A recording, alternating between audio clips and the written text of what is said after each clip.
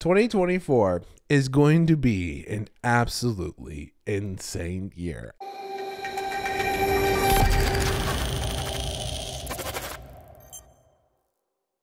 I don't think anyone really understands. And this weekly report will also be our yearly predictions. So before we get into all that, let me indulge myself for a minute. I've been redoing The Office, having a blast, kind of. I bought a bunch of stuff and then realized that I didn't like it and ended up having to return some of it and not liking a few renditions, which is why everything behind me is completely empty. But I think I do know what I want. And in preparation for doing more videos than ever in 2024 and more live streaming, I've updated the camera, added a second camera,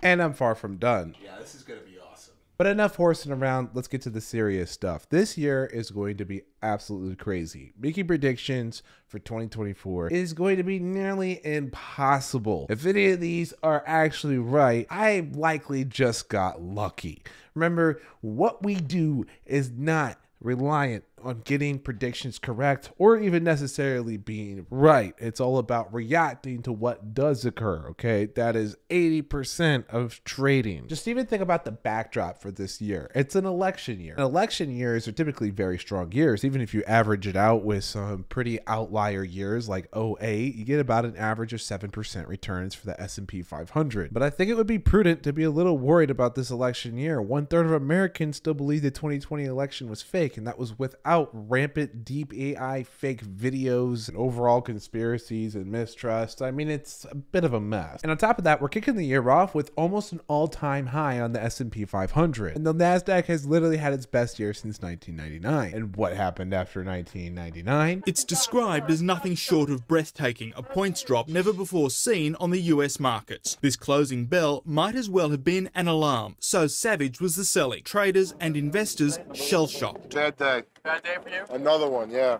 I know. Too many in a row. And no one wants to be that guy. Trading and investing is a lot like chess. Before you worry about making grandmaster level moves, you have to first not make bad moves, aka not lose money, and then let the profits roll in. And we're looking at the market right now. Yes, it looks very bullish, but it's not confirming an actual broad bull market. And if you've been watching the weekly report, we've been talking about this a lot. We see big moves out of the big companies, and then the little guys are continuing to lag. Yes, it did do some broadening out throughout December, but it still is not a confirmation of a broad rally, which means despite the incredible price action we've seen, this still doesn't look like a very healthy rally. And it wouldn't be shocking to see this turn into one of these secular bear markets where you do get these monstrous rallies that may even create new tops but then roll over. And my first prediction for this year is that rollover. I think we're going to see deep retracement of the S&P 500 to kick the year off. And then I think the bulls actually have their day in the sun. I expect a full Fed pivot, rate cuts, maybe 3 to 5 rate cuts this year, causing the market to rally and potentially even finishing at all-time new highs. And for the first time ever, not since making videos, but since being a trader and investor, and bullish on China, the sentiment here is so deeply buried in the dumpster that even a trash panda couldn't find it, and that has made me finally bullish. Now, don't misinterpret what I'm saying here. I would never be an investor in China. Anything 5-10 year time horizon. Communism doesn't work, dummies. It never has. And the likelihood that China descends into chaos as it historically has after Mao leaves the presidency is exceptionally high. And we've talked about this in the last few weekly reports. I've kind of gone back and forth around Bitcoin because this has been some interesting price action we've seen recently.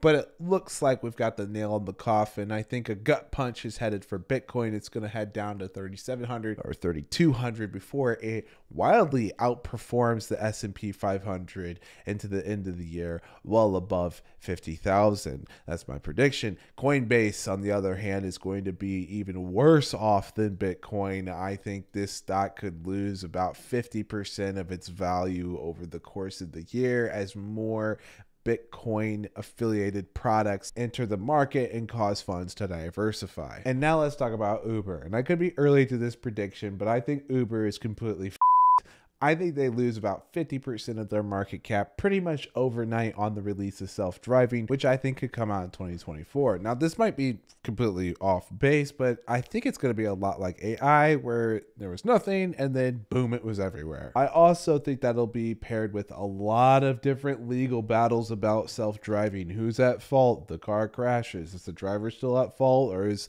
now the company at fault? What does that mean for insurance? Are people going to be okay with a robot crashing a car rather than a person crashing a car, even if the robots have less accidents overall? Will there now be mandates that only robots can drive because people are so bad at driving? I don't know. It's going to be a complete mess. And that's not just for self-driving. I expect lots of legal battles over AI as well. And I think Apple may actually surge ahead and be one of the leaders of AI starting in 2024. And if not, I think Apple might be in some trouble when it comes to producing more and more growth. Now, this is still a blue chip stock. They even own a large portion of their own stock, so I wouldn't expect any big crashes here, any systemic risk within the indexes because of Apple. But I do think that this company could be hitting a turnover period if they can't capture a leading position in AI. And now let's talk about TLT, our long-term treasury bonds. I was super long on these at the bottom when everyone was saying that bonds would be bearish for the next 20 years. I'm now expecting a big pullback now. I've closed all my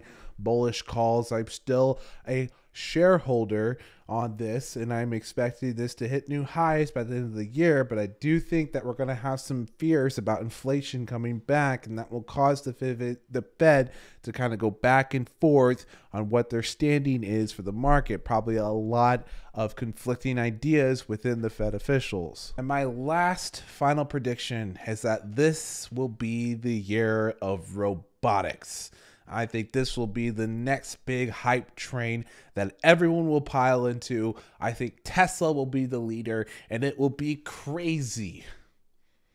Maybe. So overall, short the S&P 500, go long BABA and IWM. Keep an eye on robotics. I think they'll be big. Biotech as well, by the way. Last year's prediction was that biotech would outperform everything. Then AI took off, completely took over all narratives and became all-encompassing. But we did get a rally out of biotech into the end of the year, which was nice, because my other big prediction last year was that uranium would do exceptionally well, and it did. But I did a lot of selling there, so at the end of the year, I'm just holding all this biotech. Like, is this going to move or not? It did, which was great. And those rallies were supported by major breakthroughs, which I think could carry over into 2024. So it's probably worth keeping an eye on those as well. I'm going to hold them for the next 10 years. So it's whatever to me. If it happens next year, cool. If it takes another 5, whatever, I'm here for the ride. And I'm sure in 2024, we'll probably get an increase in geopolitical events. This will make cybersecurity also more appealing. I just find it all exceptionally boring. I mean, just so crazy boring that it's like hard for me to pay attention, because I don't really understand. And unlike a lot of these other topics where I do a bunch of research, I just can't bring myself to care all that much. It is what it is, I'll probably fix that. I'll probably do some research live on YouTube for everyone to kind of follow along with, and in the cybersecurity sector. Maybe that'll be the plan. I think a lot of people don't know where to start when they do research. You can watch me do it live, as well as some live trading. Boring days will be research days. On more active days, I'll do live trading. How about that? That sounds like a plan. Make that a New Year's resolution. And that's going to be it for my yearly prediction video. I think we covered it all. Probably not. Probably missed some stuff, but what you gonna do? I gotta go party. It's New Year's, baby. But make sure you don't get too messed up, because we got to get back to work tomorrow.